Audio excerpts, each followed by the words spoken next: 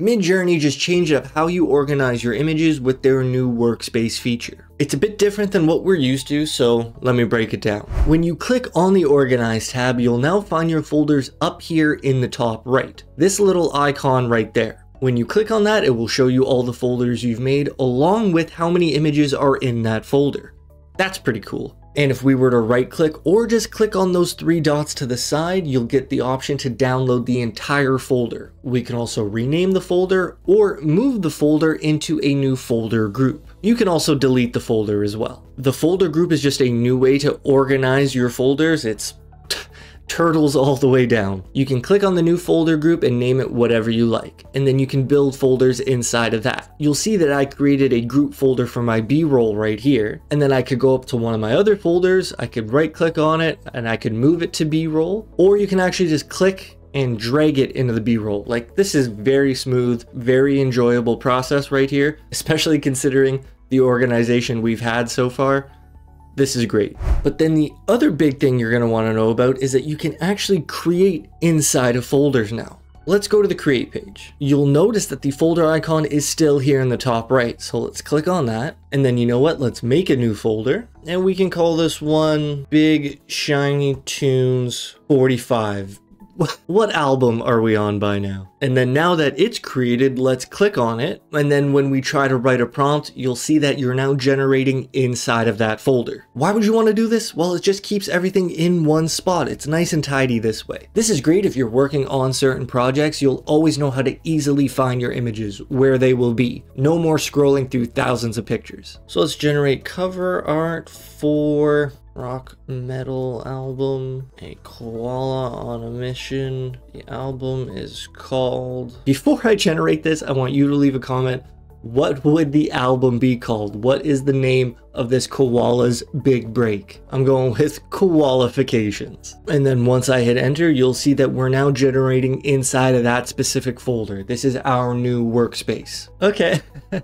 I kind of like that one. Again, you'll see this folder icon whenever you click on a picture, and it'll tell you exactly where it came from, or exactly where it's currently hiding. But I should clarify that even if you're generating inside of a folder, all of your pictures still show up on your regular create page. Like if we go up here to the top and click on this X, it'll bring us to our create page, no folder selected, and you'll still see the koalas right there. So you can either generate inside of a folder, or you can still just pick any picture and put it in the folder. Like let's take this photo right here. You can right click on an image, and then at the bottom you'll see add to, and then you can select any folder you want and send it right there. Alternatively, you can click on the picture, click the folder icon, and again send it to wherever you want. And now that is also living in Big Shiny Tunes 45. Now let me go through the save searches here on your organize page. Again, these used to be called smart folders, and all it's going to do is let you type in some words, and then it's going to find every time you've used that word in a prompt. So let's add a search. We'll call this one koala,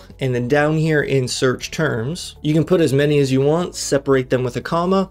I'm just going to stick with the koala for now. Create, save, search. And then here on the right, again, if I click on it, it's going to find every time I've used koala in a prompt. Again, I can right click on a picture and add it to one of my folders. But if you want to add more than one picture at a time to one of your folders, here's what you have to do. Hold shift on your keyboard, drag and select multiple images, but then you can't right click. You actually have to go down here to the bottom and click on more. Then you will see the option to add to a folder. Now up here at the top, we'll click on the folder icon.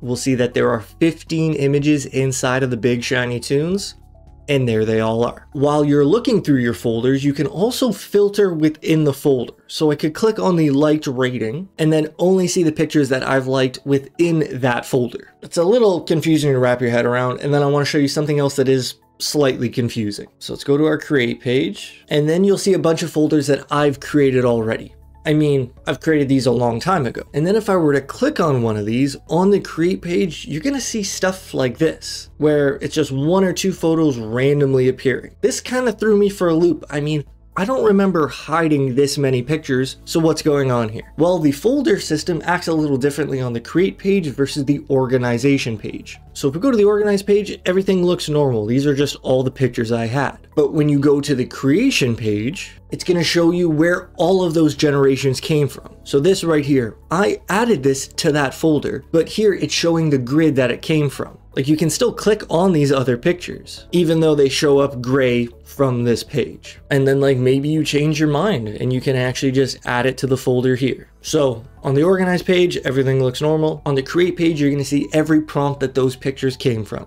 I just needed to tell you about that because this kind of confused me for a little bit. So I guess the new workflow is create a folder, create a saved search, look through that saved search, and then manually add pictures to the folder. Something like that. And for the record, if you wanted to delete one of your saved searches, you have to click on it again. Then you'll see the ellipses pop up. That's when you can delete the saved search or edit it, I guess, as well. The other workflow is for sure just generating inside of a folder and then maybe using the like button to manually organize it. Like we'll go to create, we're generating in here, and then let's start clicking some like buttons on our koalas. So then now when we go to the organize page, we can filter by liked and we'll see just the images we like that way. That's another workflow that you might want to try. And removing images from a folder works the same as the inverse of adding them. So again, we can right click, go down to the bottom and remove from, or you can select multiple at a time, maybe even multiple days, go down to more,